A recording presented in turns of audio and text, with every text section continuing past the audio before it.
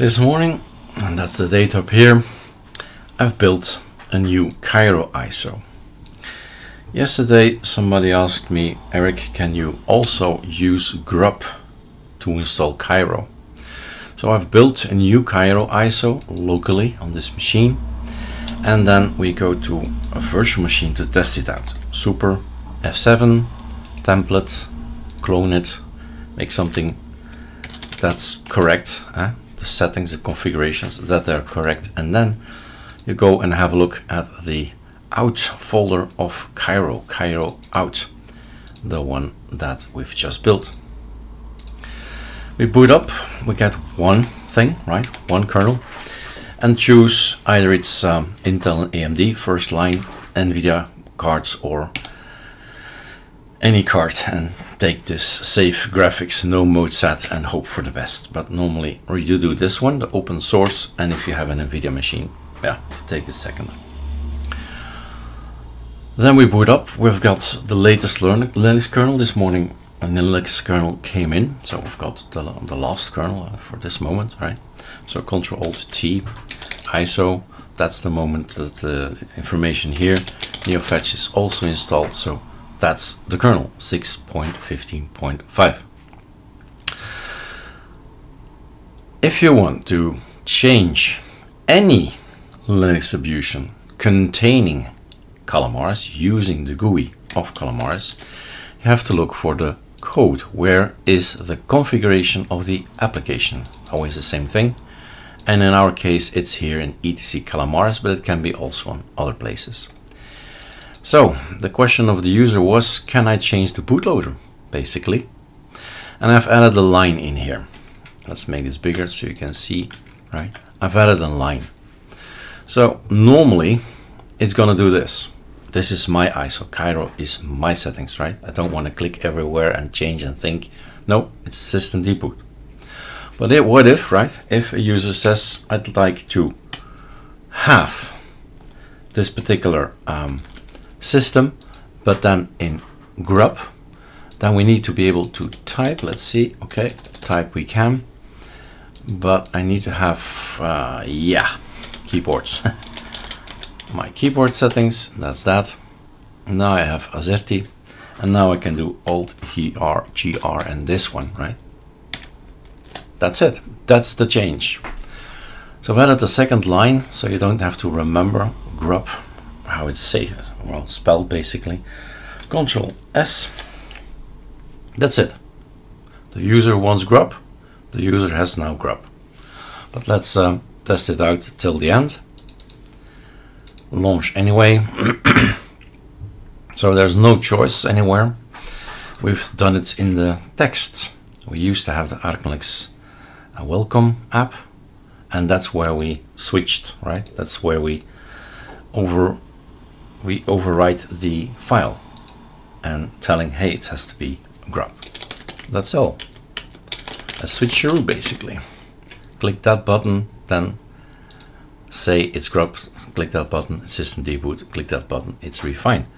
And that's the thing, that's where the file is, and now Calamares knows what to do. So let's wait a little bit till it installs and pause the recording. And this is where we are going to install the bootloader. So if we toggle log, we see already what's going on with a GRUB command there. Done. So it's not that difficult once you know, and that's always the point, right? Knowledge. Once you know what to do, where to change what, voila, we got GRUB. We don't have a nice GRUB, right? That's up to you if you want to have a nice theme there. But basically, GRUB is just getting you started. So it doesn't really matter if they're colors or not. It's just a means to an end. Let's boot up, right? So there you are. You have here now GRUB. I suppose we can have a look at this, and there you see the folder GRUB, right? And go a little bit deeper, and you see here some information. We are using GRUB. Now, I've been using GRUB for the last 10 years, and only on 2 occasions there were issues with it, and the reason is, well, maybe some more extended and communication of the Arch Linux community would have saved us.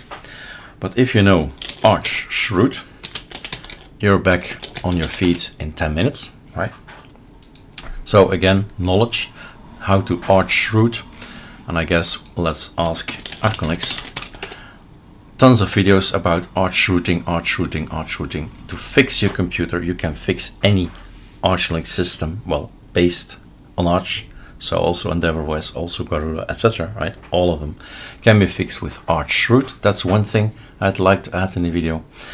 And the other thing is, well, arcolinux had this idea to make things better, and I've looked prior to this video, I've looked around, and it's not on the AOR yet. What is the recommendation? To automate things, basically. Control find, hook, start reading, because you want to have GRUB, you need to know this page. But in here, there is this Pacman hook, for example, here.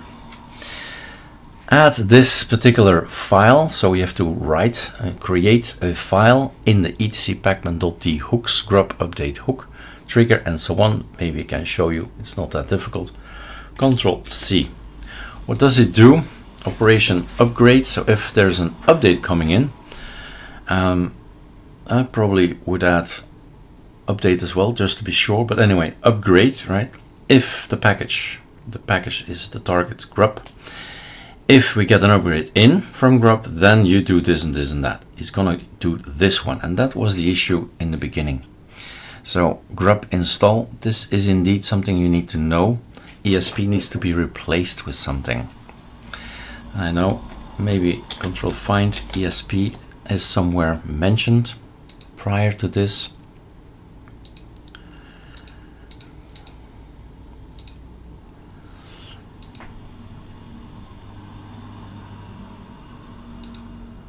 There must be something somewhere in the beginning, the mention of the word ESP. So control find ESP, the first time it's mentioned is in corresponds. Sure. Here in the entire article, ESP denotes the mount point of the EFI system partition, aka ESP, right? So that's something to know. You shouldn't type ESP. Anyway, so back to the hook that I copy pasted already, but we want to see it. So hook, this thing is going to install GRUB install to the EFI directory, which I should type bootloader ID GRUB, sure, and then you're making this. Okay, so how do you do this? Last thing for the video, let's move this away. Nice wallpaper, but if you don't like this wallpaper, this particular thing, right, Alt T is trashing this wallpaper, and that's maybe a little bit better, right? So we have the need, Control Super Shift Enter. We need to go to file system. We need to go to the etc. How do I know this, right? etc pacman-d. You start typing pacman.d. The hooks, found one. There's another one, right? Have a look what's in here. Always interesting. Hooks. Right mouse click. Open terminal here. I can touch, sudo touch, because it's protected. And then I type the name and grub update.hook.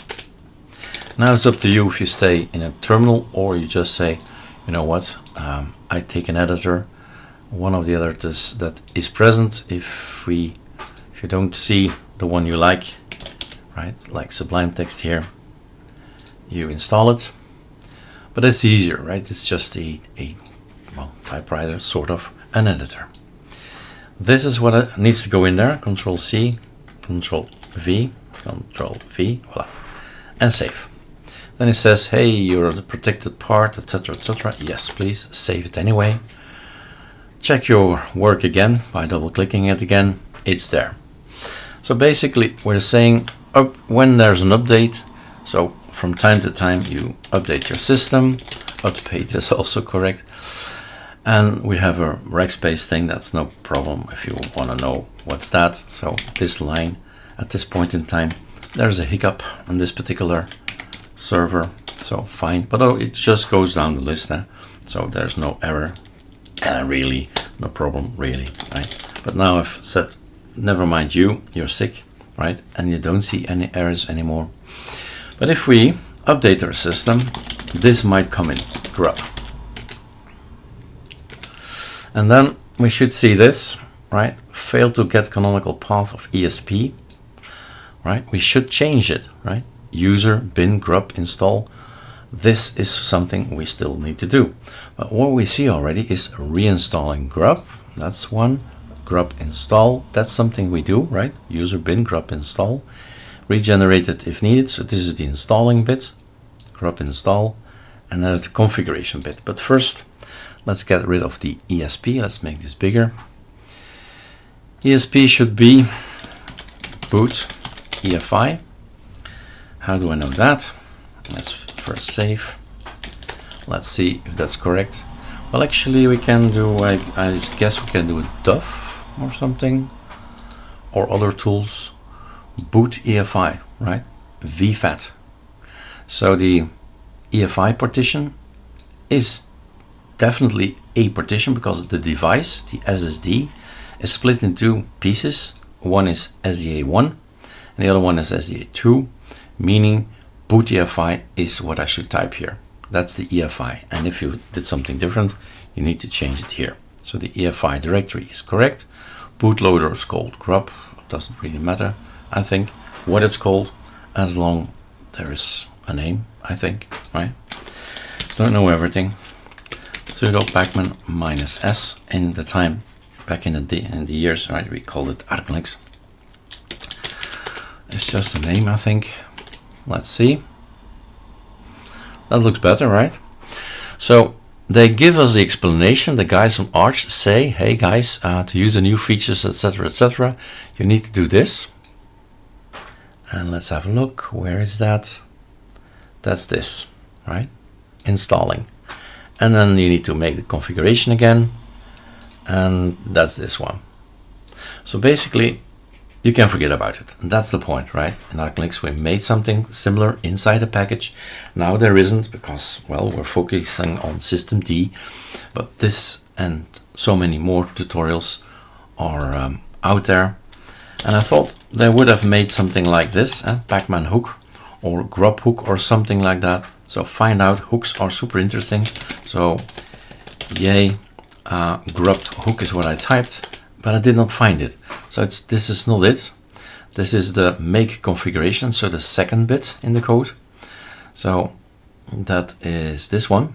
That's available with this one, and I can make a backup, but there's no install. So that's also important, that you should install it. And that's why in those 10 years, twice, GRUB failed to boot again, right? So we could not boot our system. We had to go to Arch root. So voila. So the guy who wants to have GRUB has GRUB. Think about it. Read a lot of the information, because you're choosing something, another Lego block, and you have to know it, totally understand what's going on with the system. And that's it. Now we have GRUB, and if you want to see it once more, so if we reboot, we see a black screen. Want to have a theme, install a theme, right? But this is your GRUB. All right, enjoy.